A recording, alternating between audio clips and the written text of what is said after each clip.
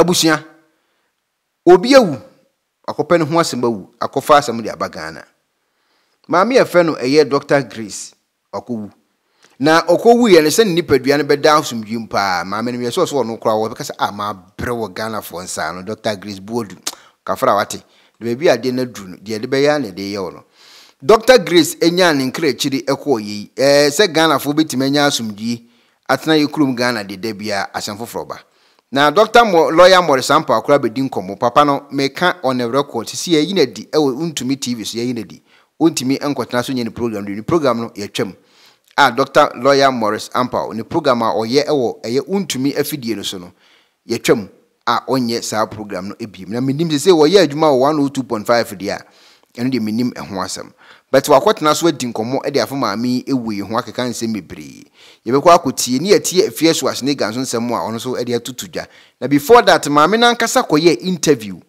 no wo kire se ne namfofo ebimu e poison no minim alekunto mo poison okotena okukuseku eso na odi sa nkomo Emilia Brobe page ena okotena so yenkotie nsem maame odi tudwa me namfofo e poison mamoja tu we get to menya some they be apa damase dog would you say pra unya mense 7 days na pa dawase a won say what ya kakra of course na be 2 months 3 months na de bia pa dawase a wa hwe nyame dog de obekum nyame dog de nyame die oji moja yeti mbodi moja sim hwe yedi moja sim so say de bia ntim say me nua mo ye o positive ni o negative de say yeteki because na masaya yeta me ankasa na mi wukra eya na me pacho nurse ensuo na mo see difference infusion no na asa obi mfa foforo mesi so no o me discharge no eno ye de ehia like come back to no fa plaster ne kwete because ebi wa went to a mimi say na basa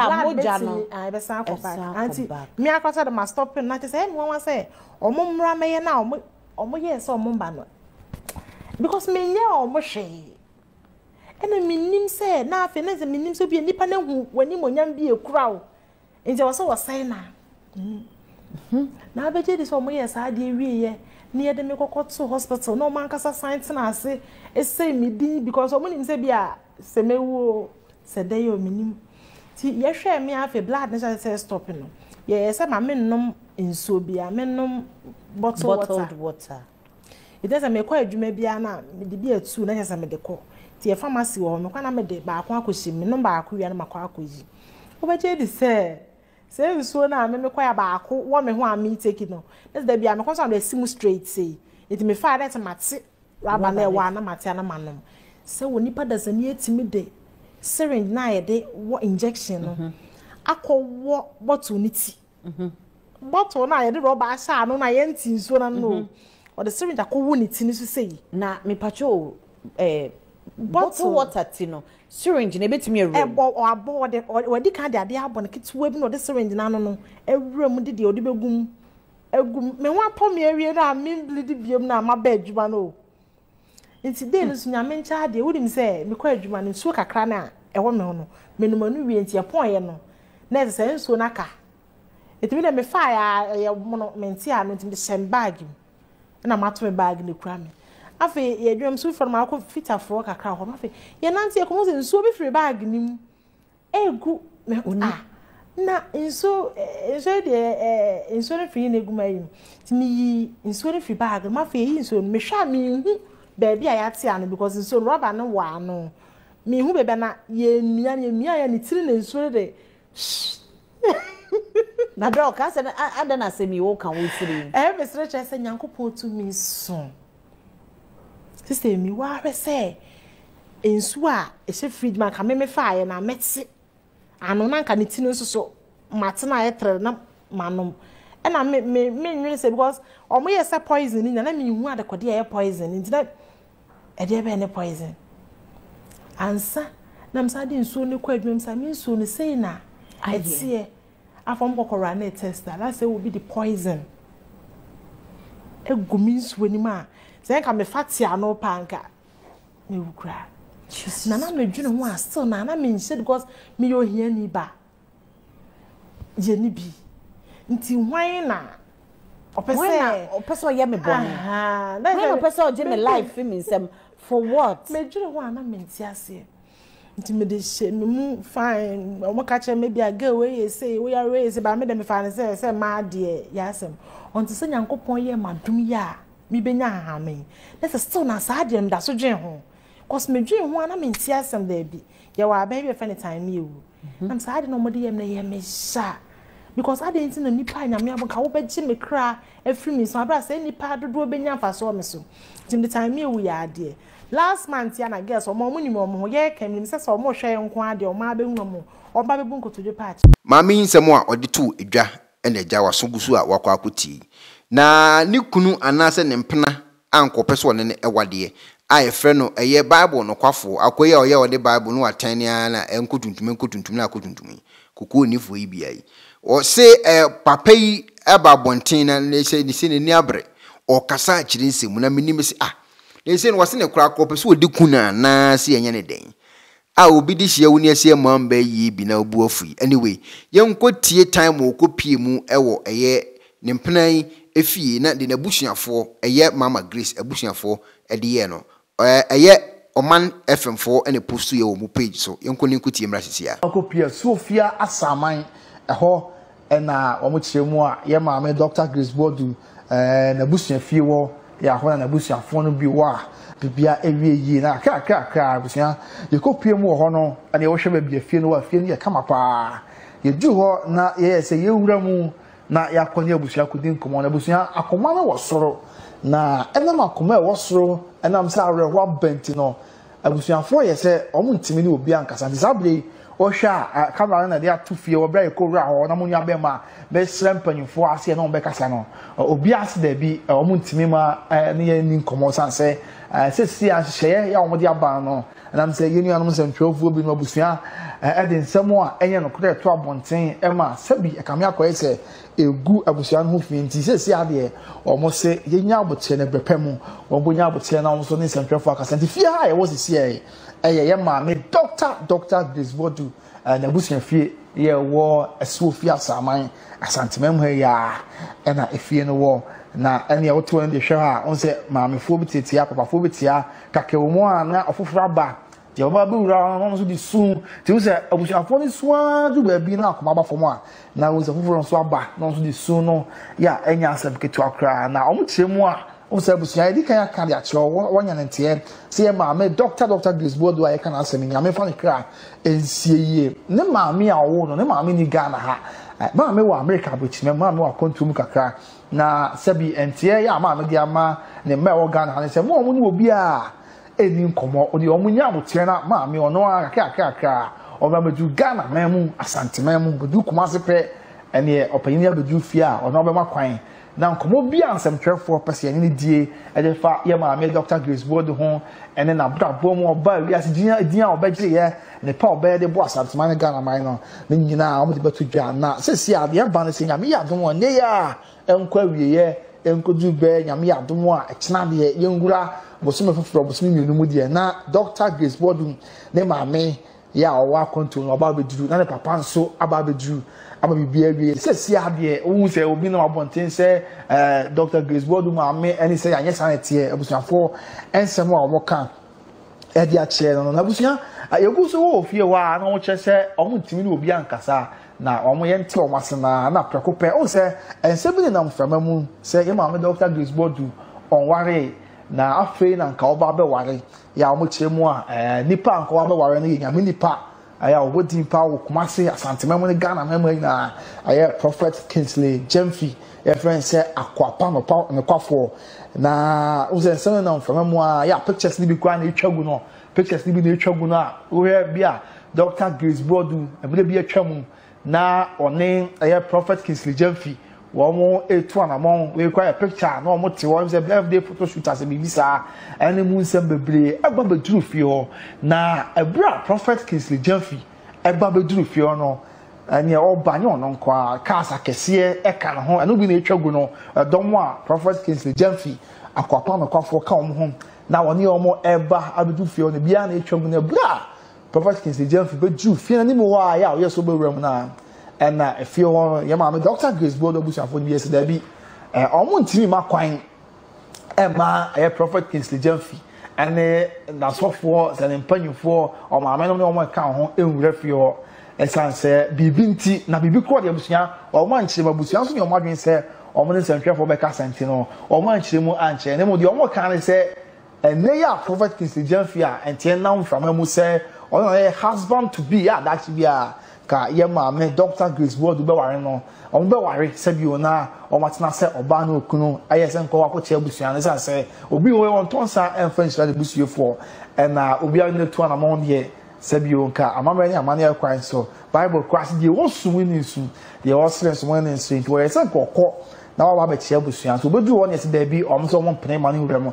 ti wo se o ma sansan wo chi abusua security ye tight wo pa o se ye maame ye public figure ti ama anyone more den so ye ya ne me ani ya ye cameraman ye technicians di dwuma so pa e so obinya kakra e de aso ye ti sama course ho prophet Kingsley Jamfi akwapa na kwafo o na sofo ya ka biduru ho no Debi o mo se debi da o mo mpene e mo ngurem na o mo kyeremu a o se o mo nya abotere e maame Dr. Grace Boadu ne maame fra control mu ba ansa na mpo so mbe makwan a ma makwan ama prophet Kingsley Jamfi ene ne nkofo ye ka ho aba ba chia busua na abusua asem no e won kakra san se o mo a na e wo ho sa abani na obi ebusa se asem hwehwe aso na edie ne beba ya sabio obi a isusu se one ya maami na wo ho na da chi gomba wa ye nyame dia se nka ne kwan so anno so mbo bie kwan mu na obeba abachia busua ensem sei ene course ebra okopie mu na yesi ye mani nwuram na chese news wi koso ni we bana we kona we yesi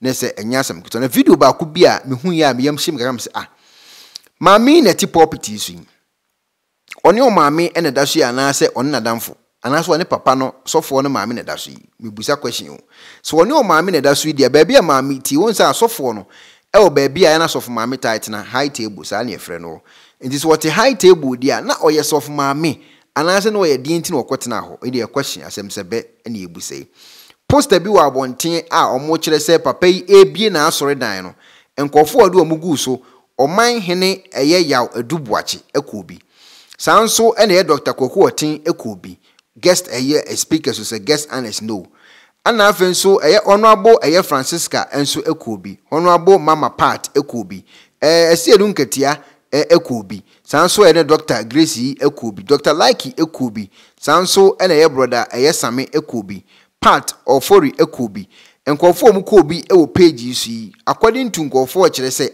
mami no yes of mami ana but baby and picture enso dead en consensus of mami de anyway this of we ebie ni program na no anase obie ni na asore na na nkofo do a otoro nsa de frɛ wo mo na omko ni program ni bi na eja ni monigusu a mo hwɛ ewo TV su program no ekoso no ko pie mu ewo ho no ote high table okopepa ni kunu anim opepa ni kunu se ne boyfriend anim pepa anim kama oman hin mu nyina ewo ho bi omu nyina aginam on the videos about one thing time or odi ni birthday ni nyina on the about one thing prove a point to say one eye maami na eja omo ewo ho me yeso say no ho point no person prove e de kire nkofo say one maami na ewo ho ene o hwa na omo ogina ne nkyɛn ene ye video sa surprise party sensem ni bi no ewo maami ni emse ni fie ho ehent maami na eja ogina ho ya sofo eye Babu Nokwafo nso ene gina ne nkyɛn omo bɔ enwom ede ema omo kama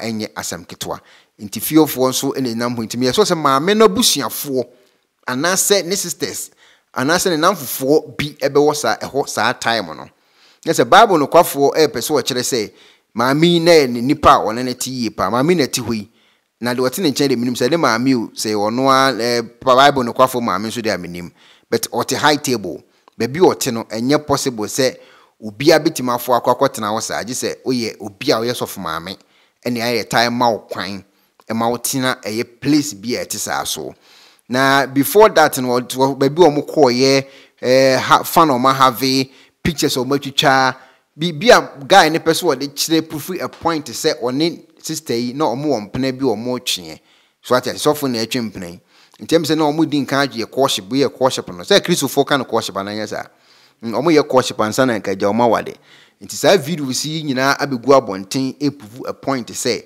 na one maami na wo ho na minim se opeso odi kunanti ena nani abri ana se ebi opeso wo mani sika bi inti na ni abri ene minima de cropotinti a onua wahiti saa enti one maami pictures na etwagui a ekire se one nante we time one omote eye flight team so omokọ South Africa so omokọ hill and obi anim ho asem but oche se omo ye tight omo nante omokọ no omo ba so for nsem wo pese wo chere no enti any body and I said ne kanchi mo ne nante ye rounds bi o pese wo ne ye bia na so for a video a wo keep sa record we am wuyi no aba bonten the so for na ato agum pe ya me so for na ne beto agum yes answer dem nim nipa kro to gum eti Grace Gift Herbal Clinic and a signpost in the siwa kakraka je say enye asam keto akra na afin so baby and a signpost o say honi na ne fie hon so am say na adwuma mu ne yes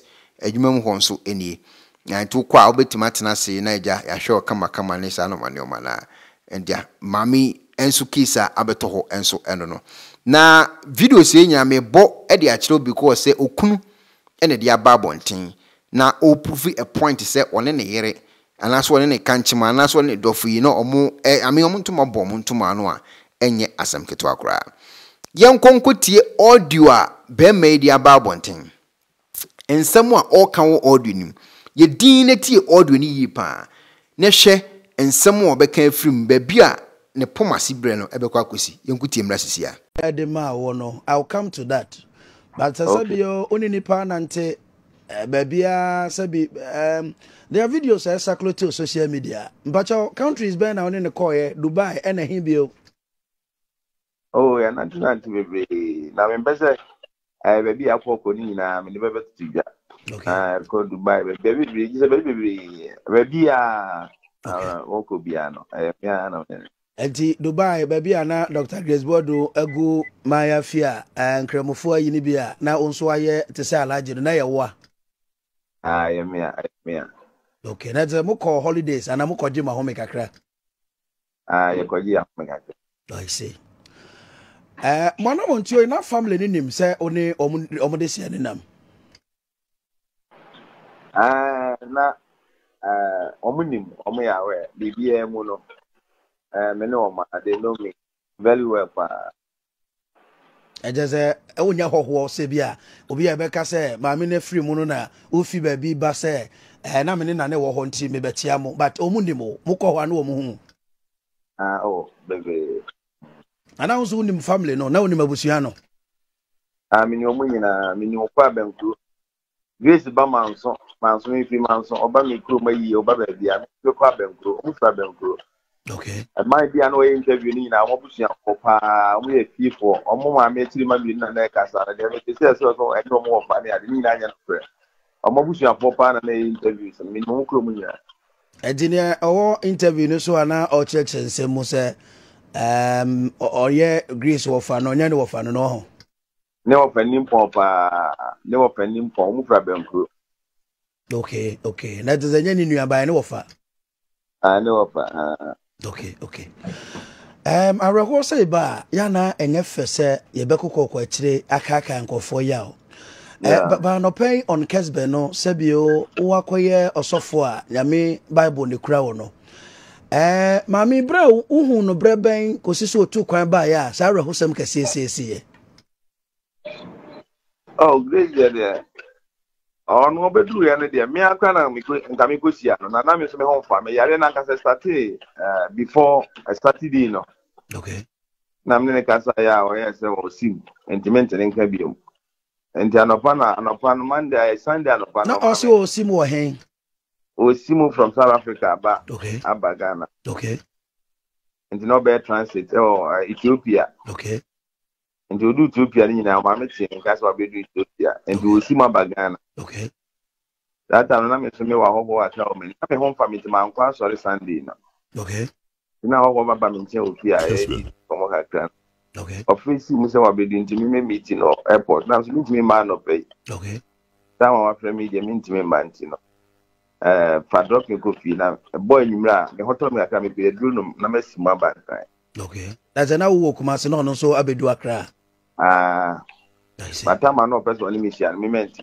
Antimi ankohia no airport ho. Yeah. Enti okodu fie no wote ne nka bio. Okodu fi no amete nka be etu mu ho.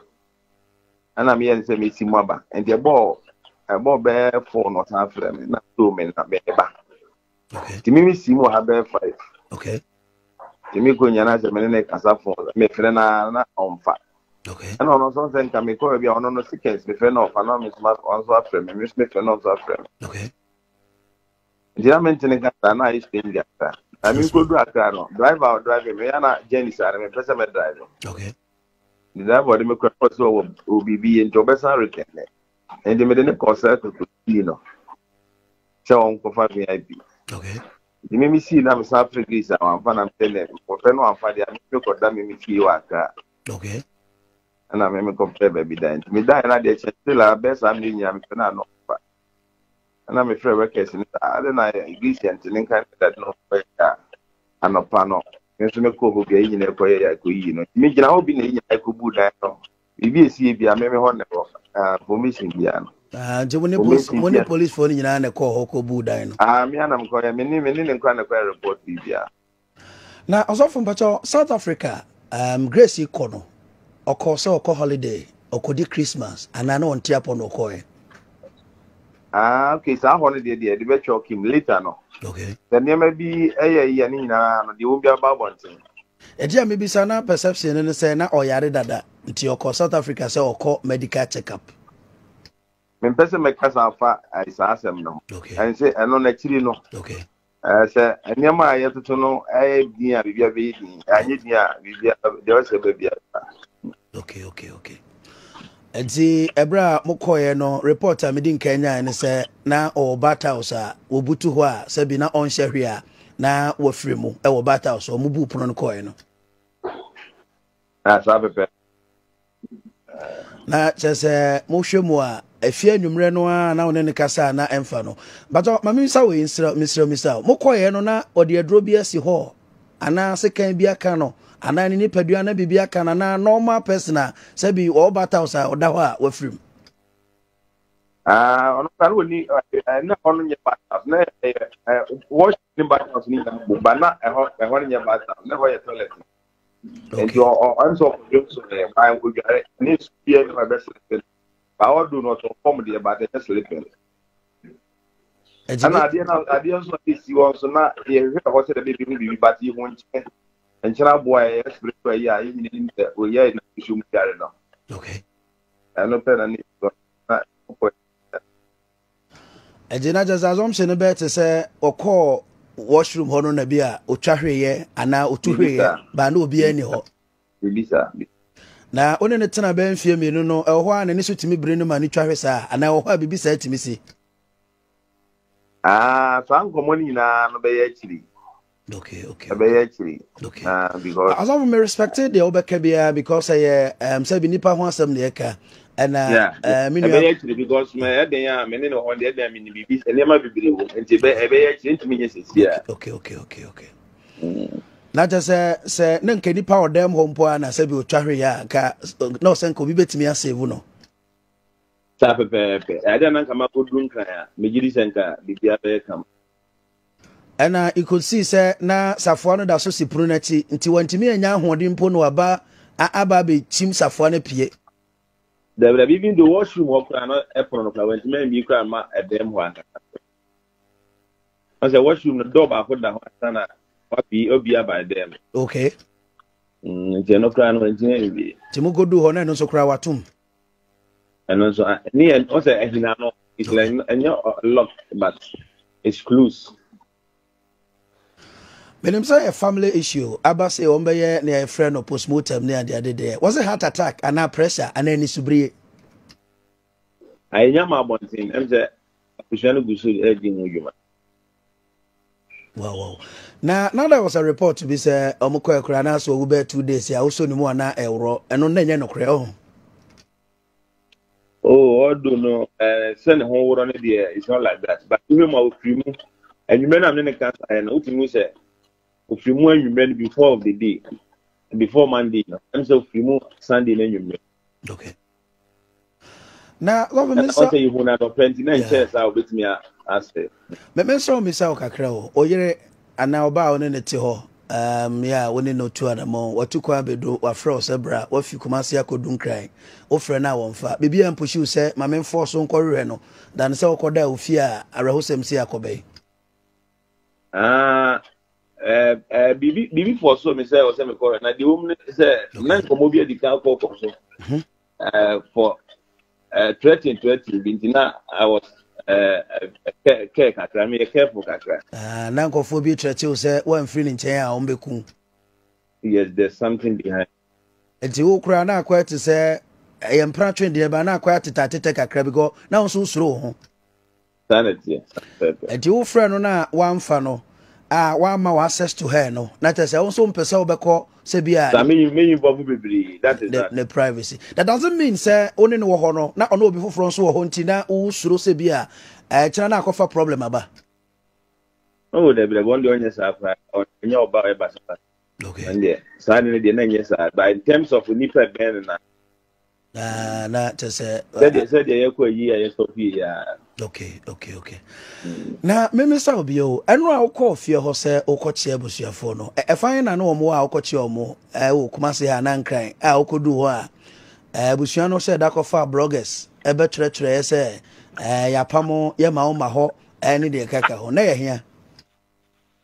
As if you are an fee no penitence, Bronicum, Arepo Bronicum, okay. But near one of me, we are man. I'm telling why you my mammy no, after my home. Okay. And the whole name of weekend, make one move so much going to me, and the other one I'm going to social media, more positive, which are okay. And to make one of me a center, and almost a plan about Naka, and who the editor was here.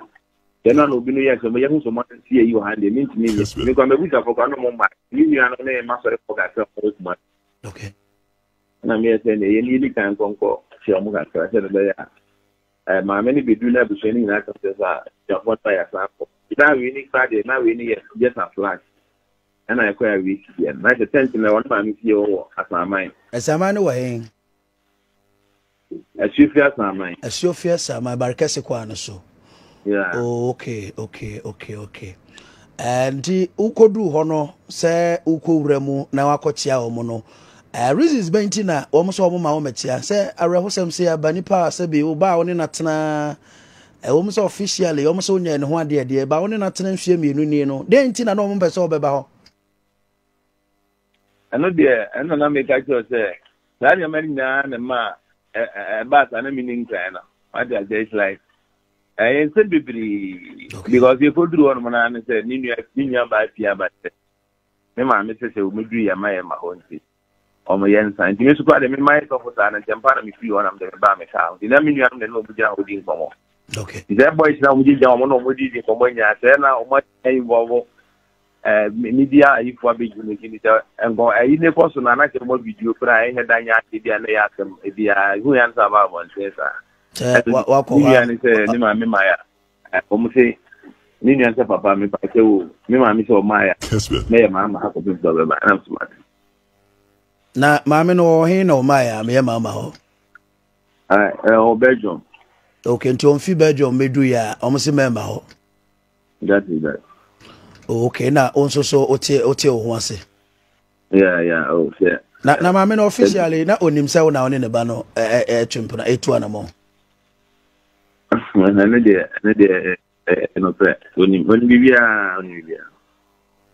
I see. As of I'm told to say, or you free me, and I say, Oba now in the bus who are free me. I will crowd to travel my local to hospital. I know, cray. I'm not making a medical area. I think I'm a mental language in German. Okay. Yeah, then I'm going to chance here, particularly before so on, I will be there. Okay. I signed it up. I'm home. I do be on the whole year. Medical. Okay. You know, when you in the bosses, and I think that. Okay. Do you want me to go to hospital, bang? And Dr. What name? What a sumanso. Okay. Do the best, or? Oh, maybe I need one day. Okay.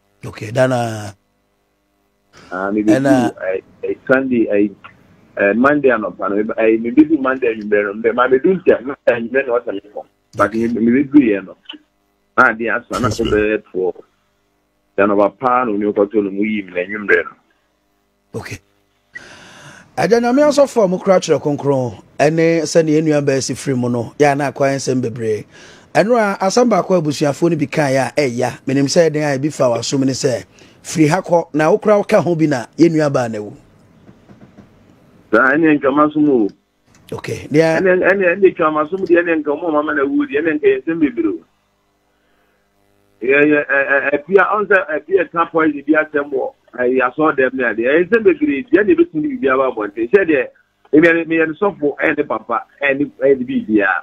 Okay. If any spiritual thing, physical thing dia no ni meeting ko. E di se ba se so mo dey obi na ku no sem dom dia. Ene na ise bibia me ne betu na kan sem pa kete pa.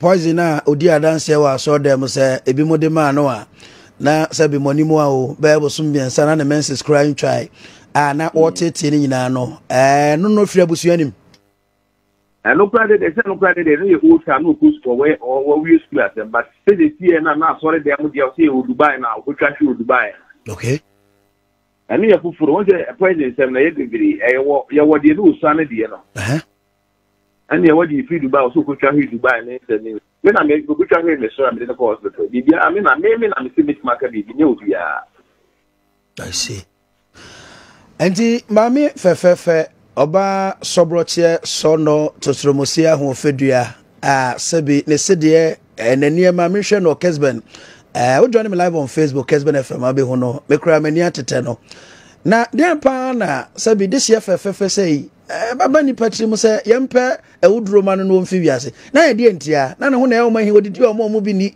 na ye de ade oh when they ono ni nsam de ono ankasa kwa no bo ne ho dawuru ansa no o de audio so bi wo ye phone so ni ade ade a otututu mu se ebeku no na ye femeku mi nam se se ni de me ko na me de amawo e de nsam be bira wo ho a chiri no se ni party o be de ba ka se me na te ya ni nyina ba bonten I have the audios and ya ono aye ne ma to ansa no Ejino se me kona me de amamo abusuamu bibi ne yede ma anoma no bedu baabi adri no mo pa agenti no mo pendeku no heba ya wo ye na ne nuanom heba afo bi na ofiri ho anko mo pe na firi hen ene de na me gasa se me lu ha yenka na iduru ho so de ene ye be kan ka pa o se ye ti radio so ni TV so kasa de ensam ka de ye zidu iduru ho be ba man ye preachers ye preach many party de e ka se ni e ka Gazofo ya na ya se obeti bi oso sofo no kra one ne be na nte ye no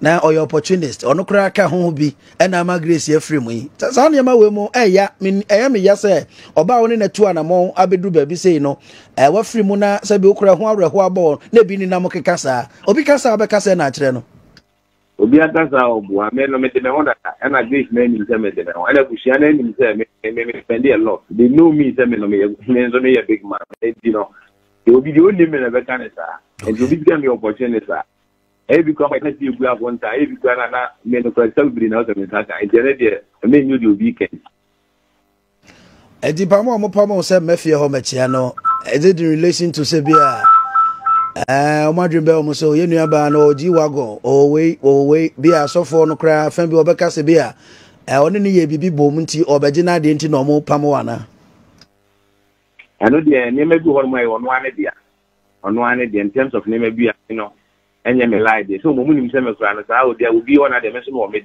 ene me obi de ne bo mo no bi bia be obi wo de a ene me bu sa ji ba se de ono aye na adi bi na me beta se de ene de send de mo munim se nti sa ne mo no de o hon so de ka de beta baby o ha wona de mo adwene bi sa de ene e den aye beta se ma be you ma me you Gana mrawa ana me so me si mwache nyene na mbiti bibi wo ho a wone Dr. Grace Boadu ye bom abusuani nim ana wo munim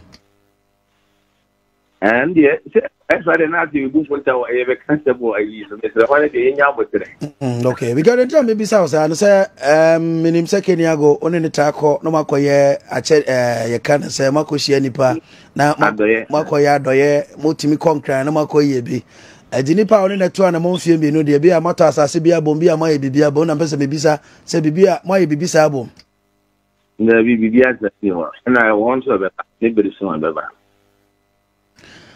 Enra omuka say chairman ma memra no officially only ma me aka say Belgium because the osisi woni mu de betumi aba say one number only na di nkomo ana aba say nti o twema ma me na bedu ansa za do be ni ni amo na ka ma me de na me ma so bedu okay ni nua no de omo je ofeso kama ho o some we catch o mo sisi na etia me from mo bank na mo yeso mo fa flight abenti me ntwa mo so enkran ema eja mande nyina bo mo kire mo se ni nua na na ko mo nya ansa na me fa no e document fa hospital eti ye kasa no pay Dr. Grace Boadu na mu no wo enkran ana mo de abakuma se e won kan police hospital afi no mo ya no da document Mami ati nipa nso mo pa omo enim ni nyina se mesi ye omo su omo ebe hu ne be boss omo su no mne ade azofo bibi wo mu a mo be ma ye hu fisa se ye nyina ya boto ana ye ntwen mo ntwen bibi wo mu a ni nyina ba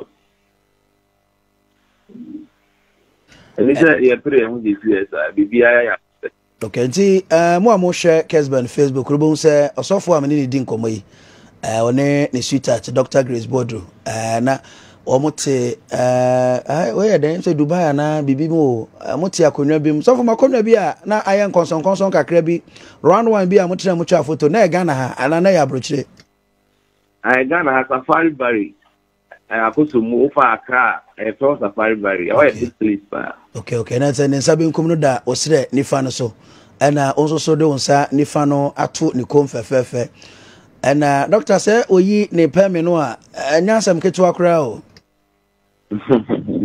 oh ne mo fe gis me fe oh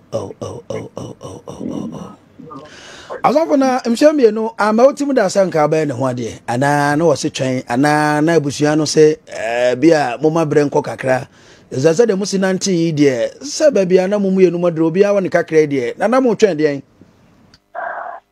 di umri se mi aka sana mi wo ba me ne ti okay nenta wanta waka tire bi ne ba na nka na nke ente moti enti onu go wuro me nanka ente moti nanka ono no ababa be wi na edo mu se fi bi da mu ni ade na ama me ni ade o ende ma mi nya abotire okay na me oba me ne ti da no ese bi che kwa mi hu bi da okay enti da de ti na me pre me ona me ye jele ne de me se oba na ya me buofu no ma hu ya de me hu na kiri na beso ena ma mi nya me ye se me hwa ade ka tira okay na so for ankasa na wo ba oyira a woni ne te yeah ana woni na wo sen ya uti okay kwara no di osakra wo mfie se o pi working I see enti so say ade oyire no I'm told so a nurse and a teacher honestly a big name honestly or a midwife or only hospital okay that's only na your wedding ankasa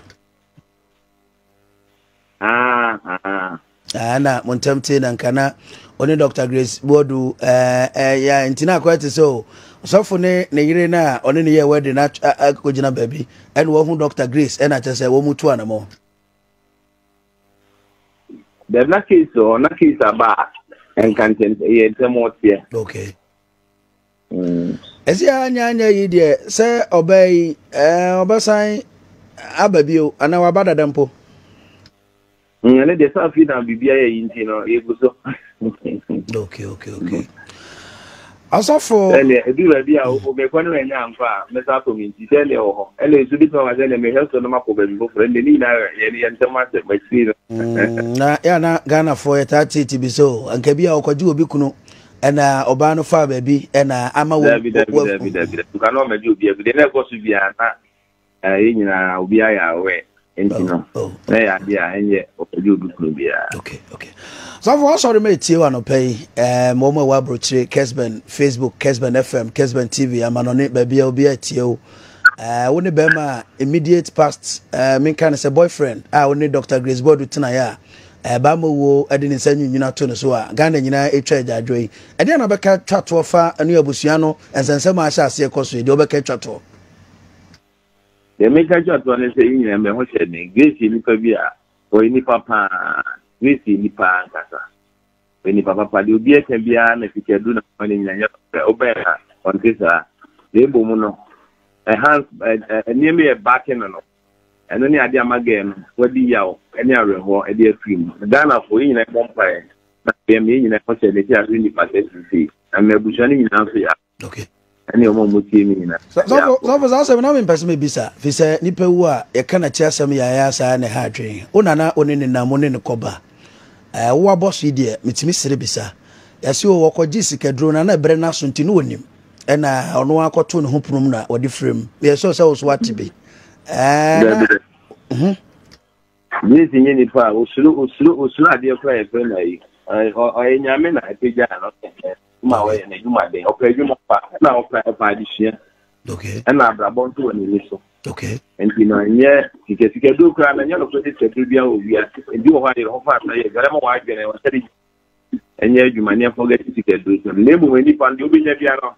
You do baby not the one, yeah. And near my words in the box 1 year, you said, then you know how not here to try a true car to make your own car.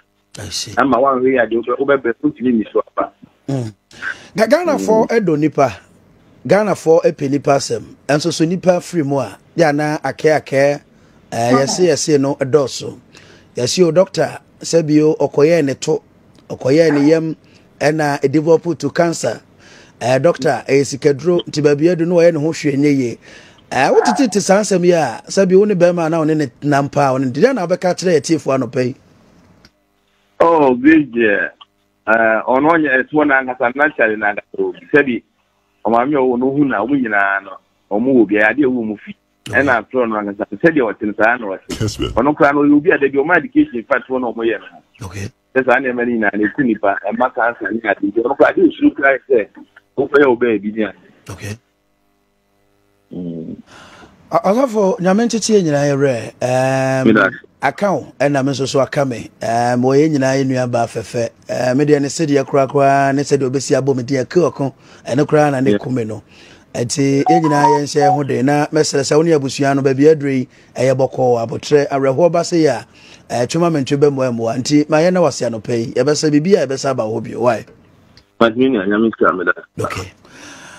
Ayane osofo ken Bible Nokwafo ono nana one Dr. Grace Boadu ewo ho sana yenuaba no Efremu enti ensam ne bre ho amatete bi da bia me ka kire me se Kesben de ye me se bi nka ho ene yenye bi frem na no anopa mo hwe ya me ne akua ne sofo tena ase no sempa keni tena ase me ka se ye de abusua ne bi adidi nkomo ensam me se ba se de yesi do ma me no ya ne yempese be ba bonti but ya mama anti bi nso a na bebre eton omo de na omo de bi keka ka honti na ye ne osofo ekodi nkomo na bono ko trapa mo sima enum this is asem sei ana Bible Nokwafo yi odi ababetudwa omo se ofeno se Prophet Kingsley se bibisa odi ababetudwa na omanfo busa se ni kura ne se Afia Schwar snega babontin na Afia Schwar snega nsem wo ken o se de mo de ye software de ebe ma ni o ma liki o menim ni o ma ebe liki won se Afia no information ya otale beba no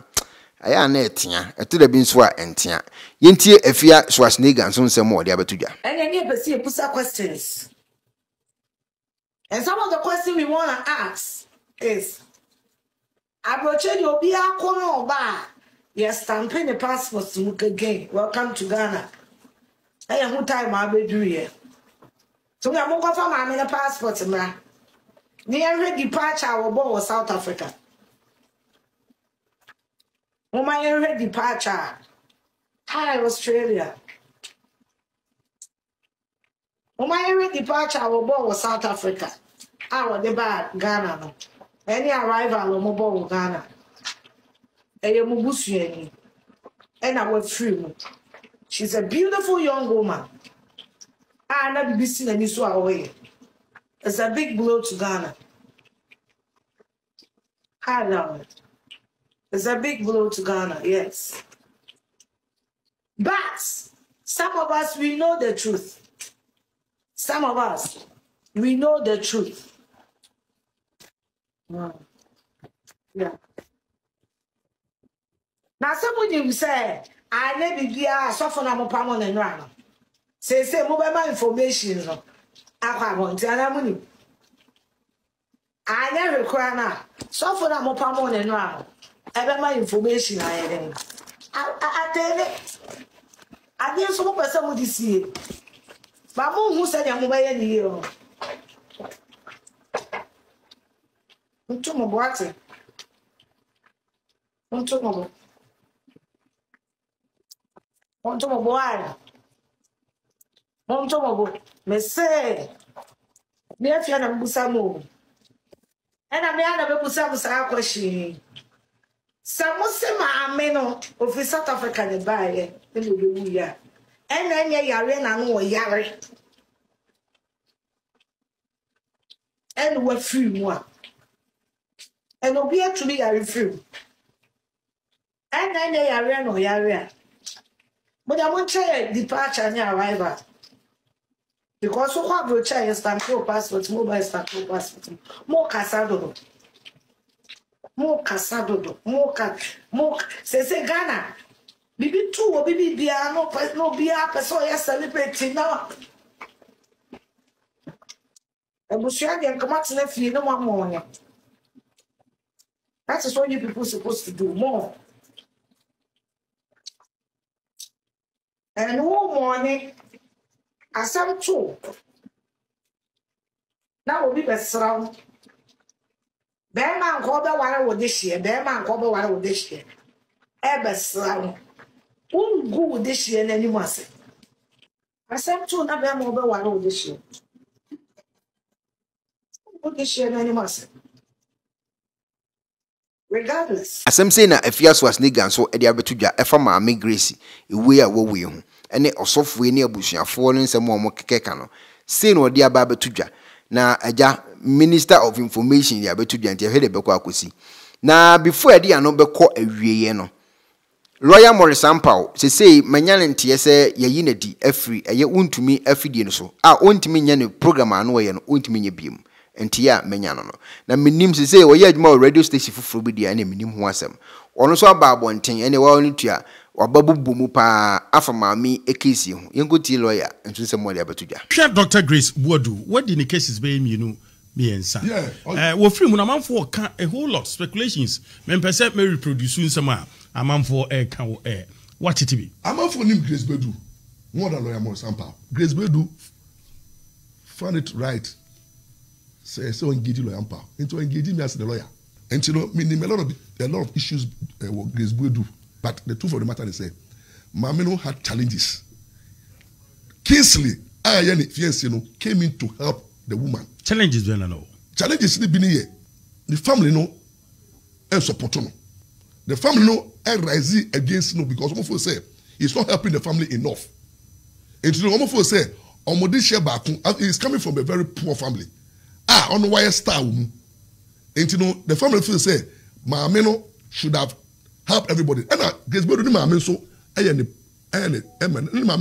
protecting her against the family. She ni maame making sure say no family member come closer to her. What I say, and the uncles were peeved. I have opportunity to talk to some of the uncles, and they were like, "We block Grace or come rejecting no." Yes, and to qualify. And then two, they have issue with Grace marriages. Or baby, the Grace, I worry about the family was pushing. Grace say scanty. The Grace in the family pushed them away because Grace is Jessica. And the brother Kingsley, Babu Nokwafo back Grace Abramuno. Grace catch me plain say, lawyer, this is my third attempt in marriage, and they started doing it to Kingsley because Kingsley will be the names of the family be there no, and they will fight you spiritually and fight you physically, and then no more sama toso. Eti Babu Nokwafo krano before Grace Boadu no omo dey asem to no so so for the police station na me call here, let me call man bail. I'm not asem to no so say Grace to kwai akoye operation no the Babu Nokwafo akoye enti omo ba no na omedu Kotuka International Airport na Grace enya serious pain na sa ni pain ba owedu bia owo to kill the pain but enya cancer enya doctor described that's a drug abuse enti no Grace no at the airport no na the condition aba order for mumu ni enti no they didn't have the drug enti no only Kingsley so nam any Kingsley when they say mame So they have to call for delivery of the drugs Okumase. Okay. Now the man, what the man charter flight. Okay. No, they buy. Until at the airport now, Grace in war, Paneno.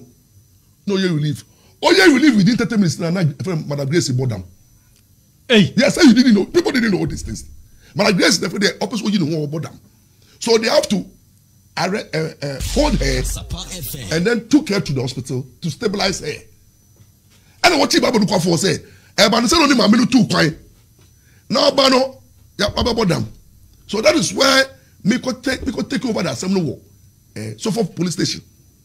Ama ye ko mo ye hu say na babu Nokwafo no. I don't know I don't know what mama no. But mama no kasa dey self medication. Emma make me could defend na. And family now mo the case dey buy no. We all met at the commander's office to resolve the issue. Okay. And to how the issues no start here back. People now no. Babu Nokwafo no. Mama ni skentina we onye no wa dey kura. O sorry fi di fie. Oni osofa oni about you. Issues now we be pa ABC or G schedule. One year schedule. My money is very intelligent. What is schedule? Or Pejuma, or a smart woman, or you're very smart. Or your professionalness. You know, enter into traditional we know. And a traditional be smart people. We watch here. Ghana currently, I'm almost pay traditional people no. And in Grace plus your stance on it. I hate them with passion. Although NDC for Alebumi gay. There's one person. But who you gay? Oh, now shall I Ampaw. Na media who na be shall I Ampaw. Emma do to marry work Ghana. Emma marry wo Ghana pa. Where do was saying? Ajay. Nyami pe no nim. Uncountable. And number 2. How much 100? Oh, na 100 they say so. Me pema o. Me pema. Me pema etiru. But who you can come to about boldly because good, that is me. People don't know my character. And I'll be able to catch yourself me pema and I say me gay. Me be that type of person. Me take consulate here. Now I say gbese. What can I gbese? Me to be hide the secret. I'll tell you what it is. Me a gay.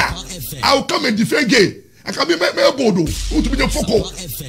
But me I don't like gay people because I'm my auntie. Mo gay for no. Samunya. Mukata party man lesbian. So Mampai, the former President John Dramani Mahama coming out to say or you against gay, ni faith, or you against LGBTQ plus.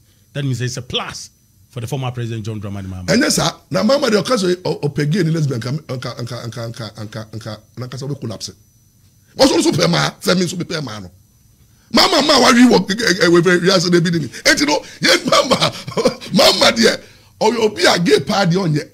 And the president also say, do one be Omuturinya, Omunijimaho, do one be, and to be a yet. And to get for it yet. Move on again, cop. And a lesbian. They tell me for the same. Say, gay for, say, Famana. And a man also saw me from one. Yeah, man, my being read. Was imagine say all the women are falling in love with the women. Okay. Me da say. Yes, come so there. I'm waying. Me da say Ashwa. What's your child? If I be the so, me na ma humble no. Say for my humble no man say why you good girl. If I can kudos who go to ma. Say why you very good girl, responsible girl. Ain't you know? I didn't first one on your responsible. Oh, first for now if I say me. So be no your responsible. No penta no can say but my straight no. When be the court sentence is run. And no patch or 650 million. No, lawyer didn't tell the court room any pass. Even it is against Mojuma and say what do Juma. That be court there. So this is a lawyer, you know that. Say won't me foul lawyer we in any pass. Me no obi biara we di kede obi a we di. Tell to me at them should prepare for court summons. That is the second leg. In that Ashanti issue, no, you be sue bia. We misbehave. Because we didn't kunim. Ti mo amu trust consolate na mo kan kwasa asem no. Mo bio ma no amu kan asem amu ni na so no. You go and answer in court. The best place is to Busia na ene de Friday news a mabone dema na me de ebremu enie. We ensem a atwa gu e wa mansanten tankese so a minim so bia nim e ho update anam de abremu. Wa wo se wada age wo page we so nyame hira pa. Wow, share nyame nhyira. Wow, won share mpacho share na nyame nhyira. Like page na ansa na free page so. Na fe subscribe to channel no for more videos. Me bom me homodin say make keep mu update. Bibi bia beto from bia no. Me post na ma premier e wo page we so ama mo hu de ekoso. The hands over subscribe to channel no. No wa me adoma no so for notification. Me din de konaba. Hello ebusiafo. So pesifita structure do for de. And then na fa ho kwadom unique laser whitening. Unique laser whitening e wo toothpaste sonko a se wo de twitwi wo se a e ma wo se na eye fita. Na eye fita no so no. Na eyi enka bone bia wo no mu bia. Any tea stains, coffee stains, smoking stains bia wo no mu bia. Unique laser whitening product. Ebe yi ni nyina free so ma kama. De o hia ne se ubetu so. Na wo de egu o brush no so. Uwia na wo de twitwi wo se ne so nyina kama. Uwia and wuru jen wenum sa into contact Unique Laser Whitening at 079 99792330 079 99792330 Unique Laser Whitening or say Muni says Penifo se bibiro wi asenti ne da ne atopnum na ne pabone fonti e wo se wo bambo hu hia na ne papa mu de Pro Technologies ana me kan fama wo ane Pro Technologies. We are specialized in both sales and installation of CCTV cameras. Yeton esa install CCTV cameras in the South Ghana and NASA brochure na ufi Ghana. Now peso CCTV camera installation. We need Pro Technologies and Nensa also. We get CCTV camera installation, electric fence, automated gate, access control, video doorbell, and intercom, and satellite TV, home theater. So upe biato, and wato, and pese be install them out. Pro Technologies and our software. Na shenenso. Say fidie nyina from America brochimem and this and papa na padia men nwene ho na ne bo anso da form make sure you know the web brochimem ha any branch e wo Ghana ye ni mo bra wo bre into sika Fiance se fanya japade ma wo Ghana wo da na ne tenese ye say general construction so web brochire na peso si fi o Ghana e dan plan bi o peso si se wa sha se dada ana afi na peso si